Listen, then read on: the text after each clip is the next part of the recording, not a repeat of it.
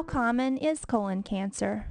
Colon or large bowel cancer is the second leading cause of cancer death in the United States. Every year, colon cancer kills more people in the United States than either breast cancer or prostate cancer. The American Cancer Society estimates that colon cancer will kill 57,000 Americans in 2001. Not even breast cancer or prostate cancer will kill this many people. In fact, colon cancer is so common that 1 out of every 18 Americans will develop colon cancer in his or her lifetime. That's why all major healthcare groups recommend that everyone over age 50 be tested for colon cancer. Your doctor has recommended the stool hidden blood test for you. The stool hidden blood test works like this. A colon cancer starts out as a small growth called a polyp. Over years, a polyp slowly grows into a cancer. If caught early, a polyp can be easily removed before it turns into cancer. The problem is, a polyp or even a small colon cancer causes no symptoms. You have no way of knowing if you have one. But sometimes a polyp bleeds. Often it bleeds such a little amount that you can't see the blood with your own eyes. But the stool hidden blood test can find these small drops of blood. That's why your doctor is giving you a stool hidden blood test kit. A staff member will give you the test kit to take home after you finish this. Now let's talk about preparing for the stool hidden blood test. When collecting your stools for the hidden blood testing, you will need to collect a sample from 3 separate bowel movements. The hidden blood test card has 3 separate flaps. You will use 1 flap for each bowel movement. If you are having your menstrual period, have bleeding from hemorrhoids, or see blood in your urine, wait at least 3 days after the bleeding stops before collecting your stool samples.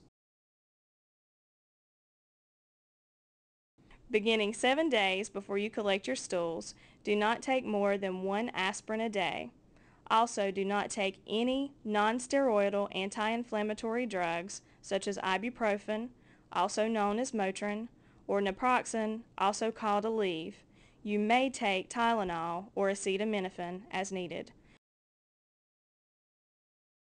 Beginning 3 days before you collect your stools, do not take any vitamin C pills. Also, do not eat any red meats, such as beef, lamb, and liver. Do eat a well-balanced diet. You now know how to prepare yourself for the test. Now let's talk about how to collect your samples once you are ready. Beginning with the flap marked 1, label the card with your name and the date you are collecting your bowel movement. Open the flap to see the 2 windows on the card. Next, remove any toilet bowl cleaners and flush twice.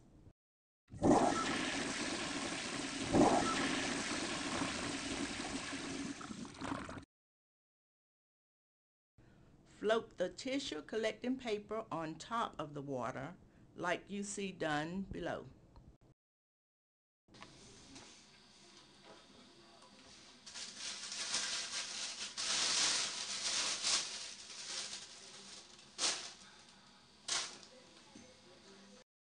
After you collect a bowel movement on the collection tissue, use one of the wooden sticks to get a sample from the bowel movement. Smear the sample in the first window.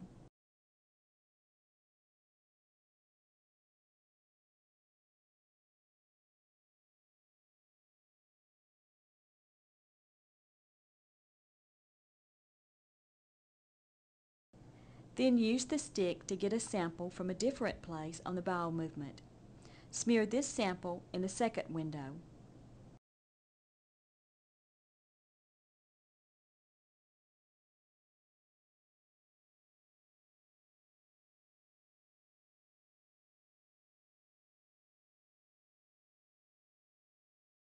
Close the cover.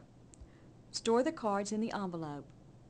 Be sure to keep them away from bright light, heat, and any chemicals. Repeat these instructions for your next 2 bowel movements to complete the next 2 cards. You will use the flap marked 2 for your second bowel movement and the flap marked 3 for your third bowel movement. When all 3 samples are collected, mail the cards in the stamped mailing pouch included in your kit.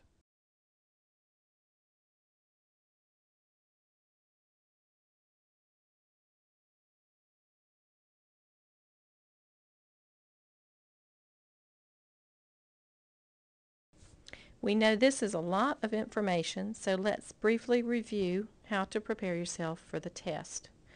First, beginning 7 days before you collect your bowel movements, avoid taking aspirin and non-steroidal anti-inflammatory drugs.